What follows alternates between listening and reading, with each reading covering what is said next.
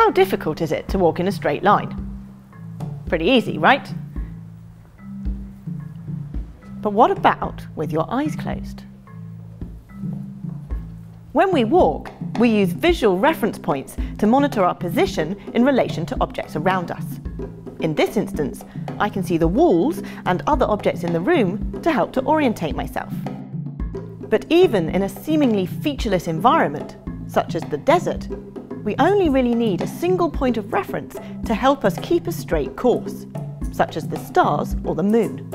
But in the absence of this, or in the absence of sight, we begin to encounter problems. This is because we must rely upon the other internal systems that provide feedback on our position in 3D space. This includes information about the position of your head from the vestibular system in your inner ear, and information about the position of your limbs via feedback from your muscles.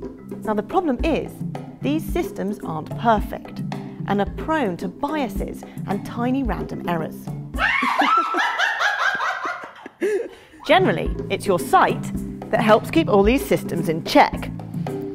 So, when you lose that, your idea of straight ahead also goes out of the window, dramatically increasing the chances that you'll end up walking in circles.